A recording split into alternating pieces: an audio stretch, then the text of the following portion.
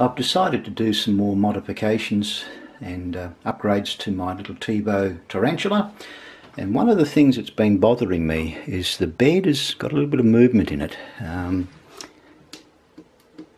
know if you can hear that. So I've decided to upgrade the Y Carriage bed to this. So I'll be installing that in a few minutes and see if that makes any difference.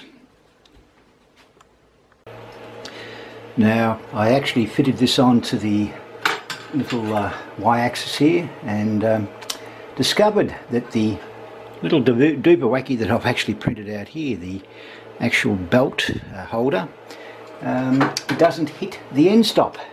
So I've had to replace that particular piece with this one. So it's actually got a little plate on the end here so it hits the end stop, and hopefully that'll work. You can now see the little plate hits the end stop nicely as we come across. So yeah, that's a success. Okay, I've got the new bed in place, and you can see how strong this one is now compared to the other one. There is absolutely no movement in it. So when I move it, I'm actually moving the entire frame. So very happy with that. I'll print out a benchy shortly. I printed out one earlier on the old acrylic base, and we've got the new PLA base under this one, so we'll compare the results.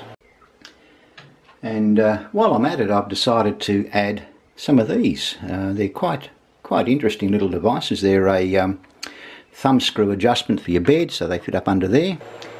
And here's the little bed leveling device with the metal insert pushed in, and hopefully that'll do a nice job, and we'll soon find out.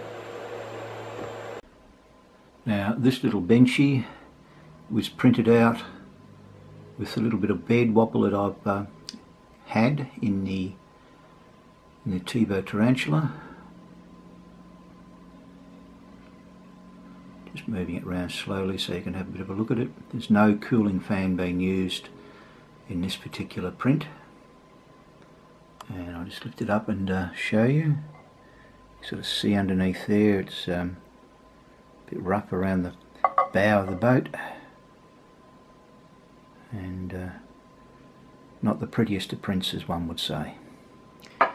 Now the second little benchy, which is there, this particular one was printed with the updated bed that I've actually printed out, and again there's no cooling on it, so the Y-axis bed has made a huge improvement in print quality, as you can see.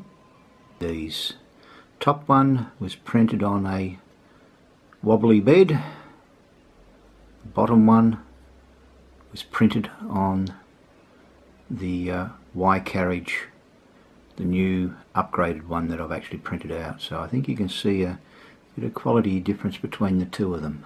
No mistaking. This one here, bye bye. This one, again, this is printed with no fan on, so that'll give you an idea of the quality of the print without the fan. It's not too bad, and yeah, I'm kind of impressed with that.